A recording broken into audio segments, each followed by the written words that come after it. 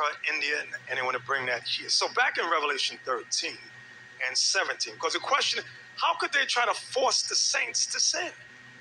Through finances. Those that are weak and give up, read verse 17 again. And that no man might buy or sell, save he that had the mark. You had to be involved in their sin. If they see brothers teaching on the street, find them. Go into their bank account, take money out. Boop, boop, boop. That's what they do. Now you have no food. They try to bend us to make us do what they want. That's what the Bible's prophesying about. Go ahead. Good. Good and terrible. It was a Tesco to Africa, India, and anyone. All right, Shalom. First and foremost, I want to give all praises, glory, and honor to Yahweh, Bahashim, Yahushai, Bahashim, Racha HaKodash. I want to give double honors to the apostles and elders of Great Millstone that have taught us this truth, that are constantly willing well through the spirit and power of Yahweh, Bahashim, Yahushai.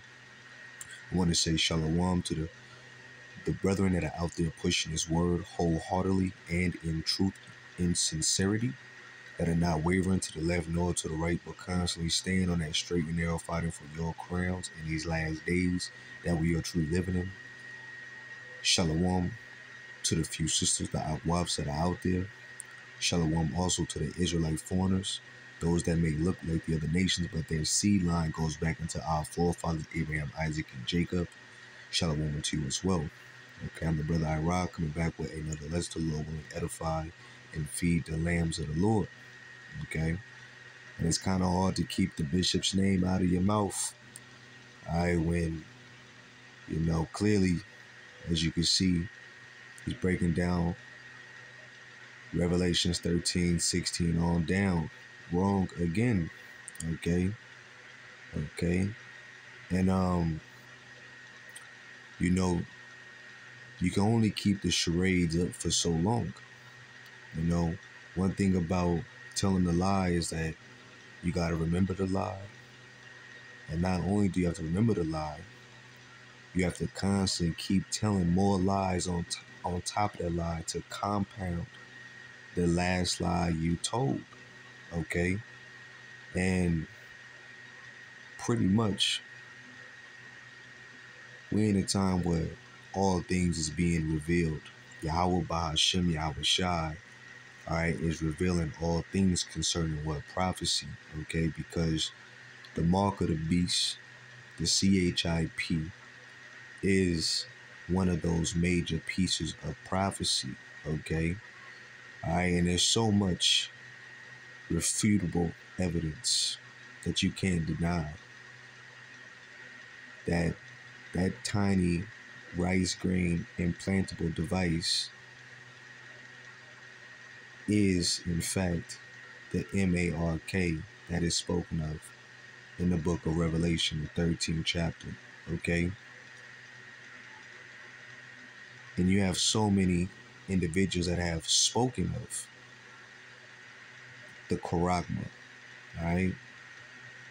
Terry Cooks, the actual inventor, creator of the MARK, all right? John, that was sent to the salt mine on the island of Patmos, who was given the revelation from Yahushai to write down what we now read today concerning things that must come to pass shortly. So,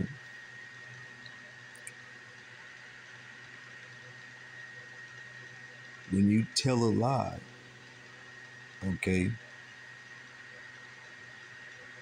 you got to keep that lie going. And pretty much, you probably have the what ifs.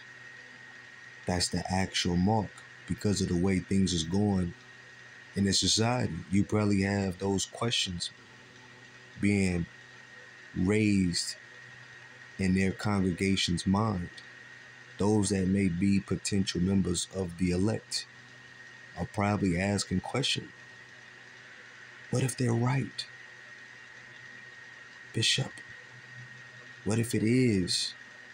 And so you got to constantly convince and remix the scriptures in order to deceive the hearts of the simple. Okay. And it's funny because IUIC, they harp on the law, right? Now, we know that the law is not going to save us, but they forget about simple scriptures concerning the law or concerning a law, a commandment in the scriptures, all right? Matter of fact, let me start with that real fast, okay? Let's go over here to the book of,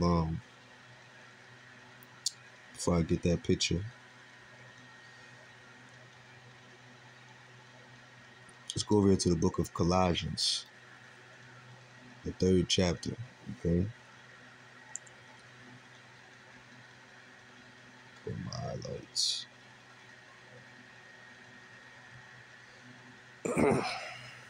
This is Colossians chapter 3, verse 8. It says, "But now ye also put off these things: anger, wrath, malice, blasphemy, filthy communication out of your mouth. Lie not one to another, seeing that ye have put off the old man with his deeds."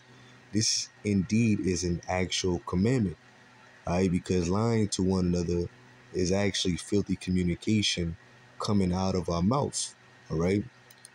And these are things that Yahweh Bashim Abishai hates, right? A person that is a liar, okay?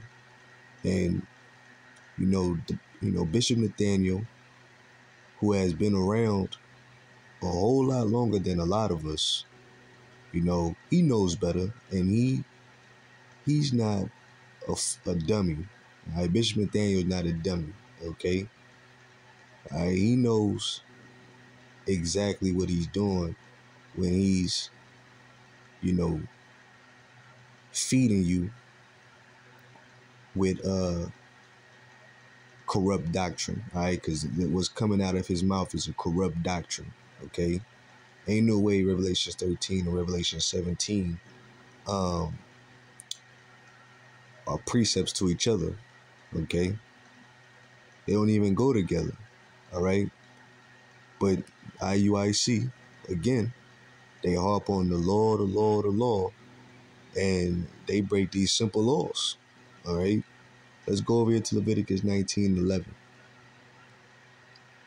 It says, "Ye shall not steal, neither deal falsely, neither lie one to another," okay? We're not supposed to lie to one another, but clearly that 501c3, being worth 7.5, it's June, all the ad hominems, ain't no microchip, bummer-like camps,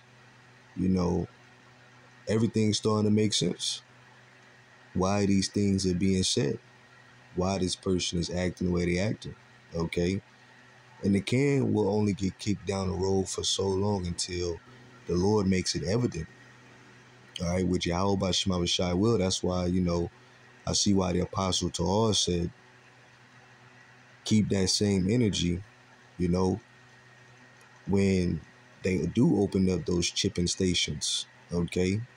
And you starting to see Israelites, those that so-called believed on Yahweh Bashim Yahushai, are actually in those lines that did give up, that did decide to run down to Egypt for help, okay? That truly didn't have faith, that truly didn't believe on Yahweh Bashim Yahushai, and that's when the sin wouldn't be placed upon them, all right? Because a sin is a transgression of the law, all right, or breaking the commandments, all right? And it's a commandment that we are not supposed to take that mark, okay? That's a commandment, meaning that if you take it, there will be a penalty for taking it, all right? And that penalty is death by pain, okay? That's what that penalty is, all right? Revelations 14:9, we all know. I'm not even going to go to Revelation 13 or Revelation 17 to break them down because they already been broken down. If you don't know, type in GMS, break down whatever chapter, and you're going to have a brother that's going to be right there that will feed you with the correct understanding, But let's go over here to Zechariah, the 8th chapter. Okay, in the 16th verse says, "These are the things that ye shall do. Speak ye every man the truth to his neighbor." All right, because that's what we commanded to do. Give the truth to our neighbor. All right, you truly love Yahweh by Shem Avishai. What does the scripture say? Yahweh told Peter, "If you love me, what? Feed my sheep." Okay, if you love me, feed my sheep. And he asked Peter 3 times. Okay, if you truly love Yahweh by Shem Yahushai, you're going to speak the truth to your neighbor. All right, you're not going to lie, whatever position you're in, whether it's a high position or a low position. Okay, you're going to rightfully divide the words of Yahweh by Shem Yahushai and truth and sincerity. You're going to give them warning from me. All right, as the Lord fed you with this truth, you're going to give your people the warning, okay, of what not to do. All right, especially in these times, okay, and who to fear, right? It says, "Execute judgment of the truth and peace in your gates, and let none of you imagine evil in your hearts against his neighbor, and love no false oath, for all these are things that I hate, saith the Lord." All right, so, there's a lot of things that have been done and said over the years, in the little short time that I've been around, and I've seen that, they're doing, which is hateful in the eyesight of Yahweh by Shema Rashai. Okay? All right? I'm not saying this out of emotions. I'm saying this is because actions speak louder than words. All right? Make fun of the names. They're pushing the incorrect doctrine. Okay? These things are not okay. They're just not okay. All right? That's why you only can keep the charades up for only so long. Okay? Until all things is what? Exposed. All right? Let's get this little picture that I got right here. What's the actual quote? Okay.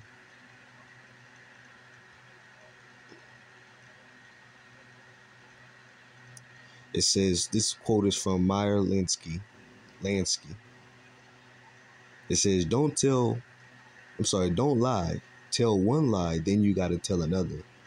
Tell another lie to compound on the first. All right, and that's of a truth.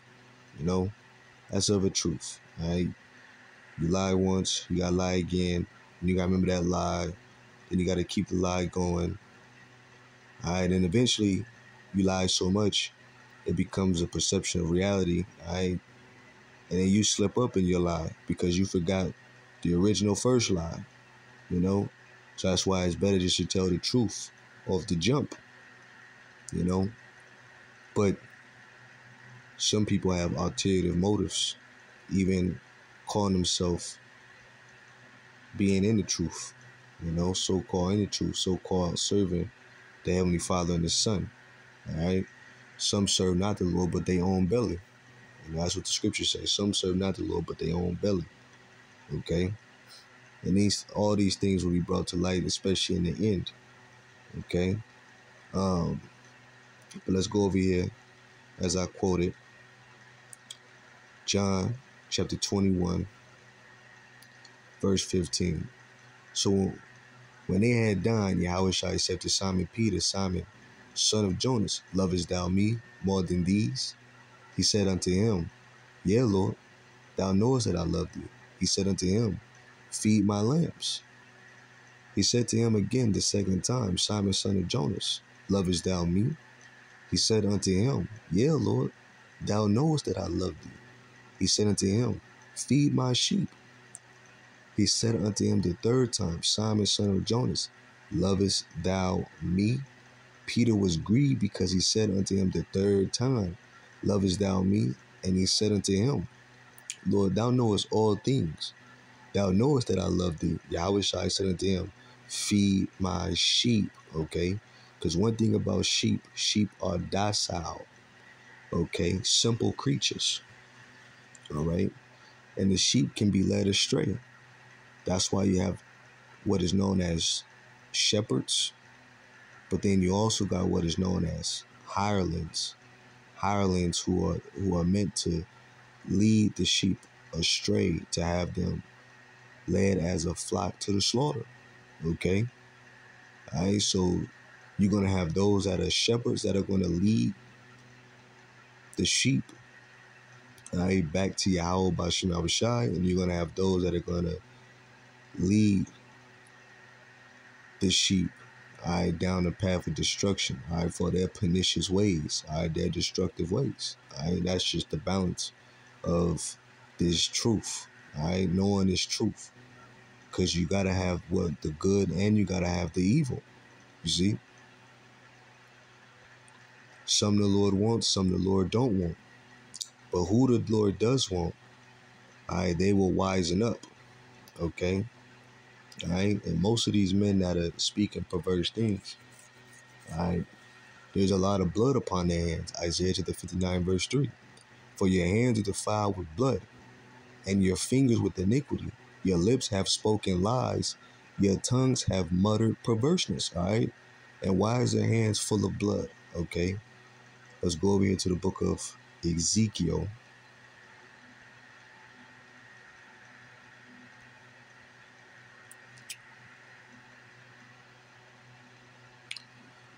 The 3rd chapter and the 17th verse.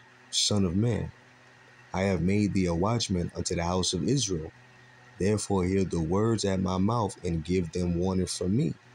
When I say unto the wicked, thou shalt surely die, and thou givest him not warning, nor speakest to warn the wicked from his wicked ways, to save his life, the same wicked man shall die in his iniquity, but his blood will I require at thine hand.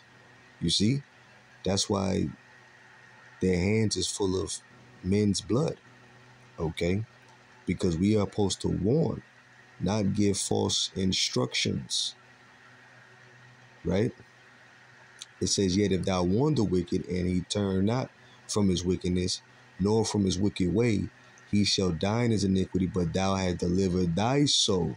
Okay? Again, when a righteous man doth turn from his righteousness and commit iniquity, and I lay a stumbling block before him, he shall die, because thou hast not given him warning. He shall die in his sin, and his righteousness which he hath done shall not be remembered, but his blood will I require at thine hand. Okay? Nevertheless, if thou warn the righteous man that the righteous sin not, and he doeth not sin, he shall surely live, because he is warned. Also thou hast delivered thy soul. Okay? So these are commandments, all right, that the Lord said, all right, that we are supposed to follow. Okay? All right, these words, this truth is very precious, you know. But again, you got wolf in sheep's clothing. You got men that have a manipulative mouthpiece on them, you know. Because man, somebody that's unlearned, you would think that Revelation 17 and Revelation 13 are actually intertwined, that they're really connected, when they don't even make sense going together. All right, when you actually have an understanding, because why you search all things, you know. But Jeremiah 14:14, it says, then the Lord said unto me, the prophets prophesy lies in my name. I sent them not, neither have I commanded them, neither spake unto them. They prophesy unto you a false vision. Right? Because that's a false vision. If you're saying that, you know, the MOTB or the mark of the beast is dealing with sin, you know, because I mean, before he said what it is now, he used to say it was a big nation, small nation, corporation, things of that nature. All right, but he changed it. Okay? All right, these are false visions. Okay? This is not what the Lord gave to John on the island of Patmos. It's not what John saw. John saw an actual device that it was going to put in your right hand or your forehead. Okay? And now with everything come to pass, you got BlackRock. I think that's what that's called. The company that's out in Salt Lake City, Utah. They're brain implanting their people that they're undergoing the experiments on. You got Elon Musk with Neuralink. You got Wallet Moore. You got Singapore. You got a couple European countries that are actually, that done away with cash. They don't even use cash. Majority of the population don't even use cash. Everything's all digital. All right. So again, the evidence is there. All right. It's just only a matter of time till they do it in America. When they do it in America, then what? That's the question. Then what? So you got to answer for that. Remember, every idle word that man shall speak, he got to answer, give account in the day of judgment. You're going to have to answer for these things. It says, verse 15. But if I'm keep reading, I'm sorry. And divinations and a thing of naught and the deceit of their heart. It says, therefore does the Lord concerning the prophets that prophesy in my name, and I send them not. Yet they say, sword and famine shall not be in the land, in his land. By sword and famine shall those prophets be consumed. So, it was said out of Nate's mouth. You had that one pastor, I believe he passed away, or he was being interviewed by the man. He's a Benjamite man, I believe, if I'm not mistaken. And he was asked about the time of Jacob's trouble. Will there be a time of Jacob's trouble, a time like never before? Out of Nate's mouth, pretty much he said no. So these things that are being said, they're going to come back around full circle. And when they're in full effect, you're going to have to answer. That's why it's best to just tell the truth. It's best to tell the truth. Okay, and keep it pure. All right, because the truth is undefiled. All right, there's nothing corrupted about telling the truth. All right, whether somebody likes it or not. That's what we commanded to do. So, pretty much I'm gonna leave it at that. Brothers pretty much tackle it on. The beautiful lessons on it. Put their spirit into it. So it's just been on my spirit just to say, we ain't supposed to lie to one another. All right, if you believe in Yahweh Shema Shai and you're able to teach this word, teach it correctly and teach it sincerely, to the best of your ability, because we all gonna have to give account in the day of judgment for the things that we say and how we teaching the Lord's words. Because remember, these ain't all words. These are the words of Yahweh Shema Shai. So Lord, one of you have been edified, and with that, I want to say shalom.